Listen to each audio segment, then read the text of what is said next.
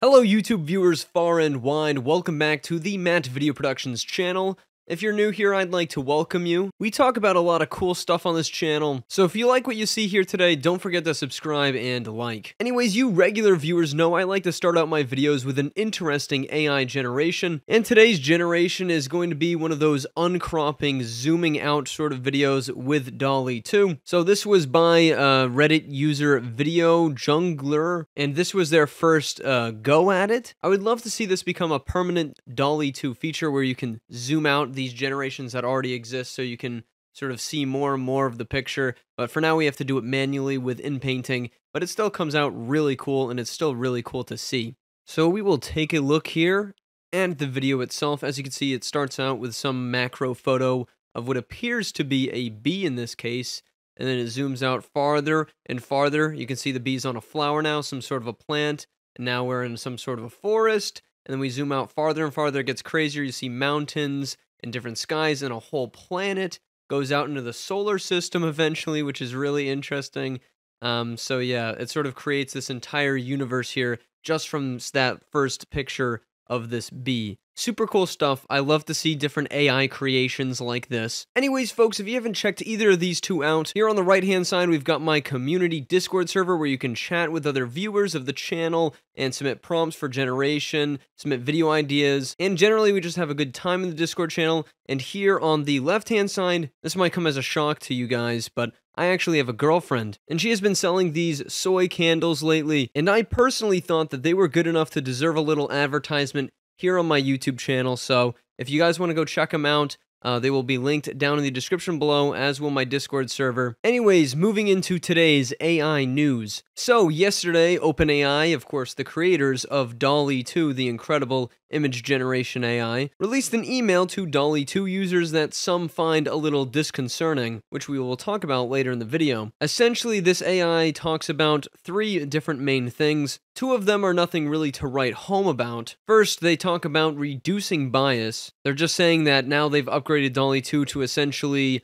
generate images of people that more accurately reflect the diversity of the world's population. They've been working on this for a while. If you're in the DALL-E 2 Discord server, the official one, they were saying like you can submit images and submit feedback on how diverse they were. So that's not as important. I believe Google is also working on this with Imagen and Party. But this middle one is really what everyone's super upset about. These are getting reduced to 4 images per prompt. So they say later today, but now this would be yesterday. It's already in effect for you guys watching right now. DALL-E 2 is now only going to return 4 images instead of 6. So they say this allows them to basically invite more people to experience DALL-E 2, and it lessens the strain on their servers. And I've had server issues with DALL-E 2 in the past as a personal user, but I didn't realize that it was this big of an issue. It's also important to note that when DALL-E first released to that separate, like around only 2,000 people or so had access, it would just keep generating images as you were scrolling. You just get basically infinite images for the prompt. So then that got squeezed down to 6, and people were like, well, okay, it's we can deal with 6, but now it's getting squeezed down to 4, and I'm going to be honest, I don't really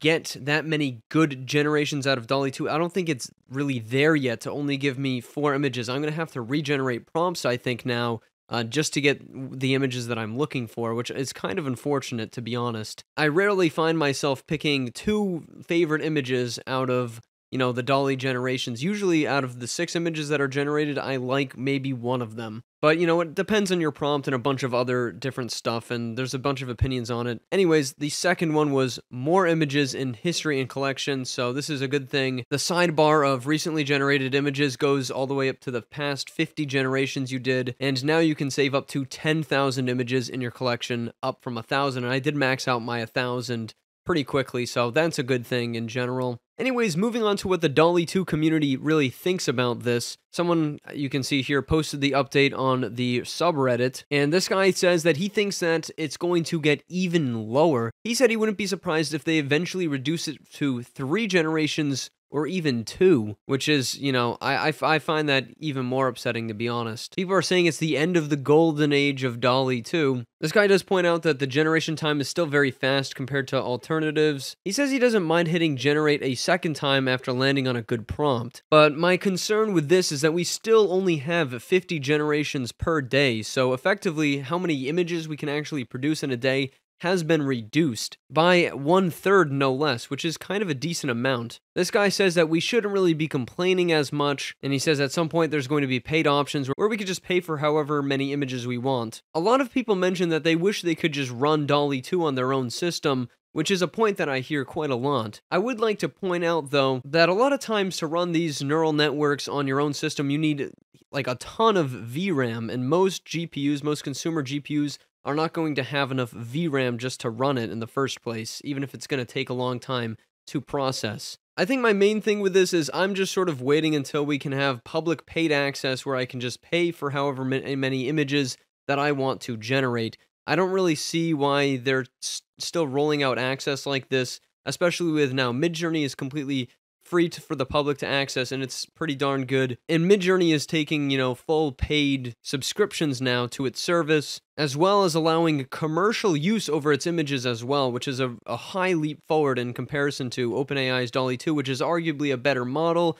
However, it's way more entrapped. I feel like the safety sort of has been really dialed in for DALL-E 2, and I think a public release with a paid option, a free trial, then a paid option, would be just fine. I don't know if they really have to worry anymore about people making horrible things and then sharing them. Because now, over 100,000 people have been invited to DALL-E 2, so I think they've handled that. As you guys can see, they also produced a blog post about the bias and safety in DALL-E 2. So now, they consider the program even more safe, and they are, rolling out access more. They actually said that they want to expand up to 1 million users next, which is 10 times what they have now and is a lot of people. So I think all of these different things that OpenAI is doing is to definitely eventually expand access to the public. I still think maybe, in my personal opinion, they're being a little too cautious now about it, especially with how well Midjourney seems to be going. But I'm no CEO or anything like that. And speaking about Midjourney, moving into our final topic, Midjourney has been experimenting with some better models. I'm pretty sure that the model is the same amount of parameters, but this is like a more efficient way of actually rendering the image, if that makes any sense. Basically, if you're a Midjourney user, again, this is like a free trial, paid access, open to the public, you can put --test at the end of any prompt you generate, and it will generate in this new algorithm that's supposed to be more coherent. And I was doing a little bit of testing around with this model.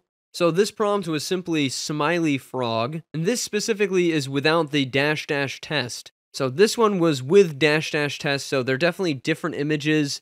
But I don't know if this one's any more really coherent than this one, to be honest. This test really didn't prove anything. However, I started to mess around with it a little bit more, and I tried to make some lemon prompts, and this was my first non-test lemon, and it's pretty incoherent. And then this one, a little bit more coherent, is with the --test. It's supposed to be better with faces, which makes sense.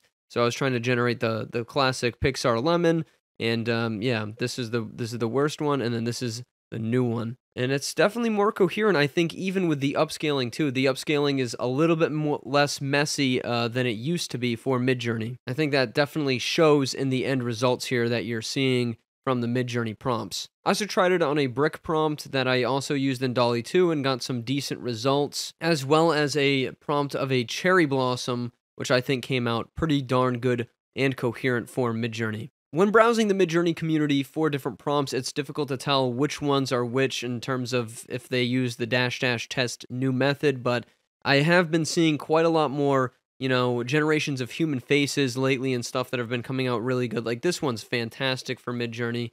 This one also came out really nice. So I've just been seeing a lot more faces and stuff in general being generated through Midjourney, and yeah, things are coming out very well. And Midjourney is definitely getting really competitive with DALL-E 2, especially, like I mentioned before, with their ability to now charge users for unlimited use or whatever they want to charge. Whereas DALL-E 2 users are stuck at 50 prompts a day in closed access. You gotta wait a ton of time for an invite. But yeah, everyone, thank you so much for watching this video. I hope you guys found it useful and maybe entertaining. Check out some of my other videos. Yesterday, we had a really fun video about a bunch of different video game AIs and technology that is upcoming in the future that's going to, I think, at least change video games forever. So yeah, check out the rest of the channel, check out the Discord, and I will see you guys in the next video. Goodbye.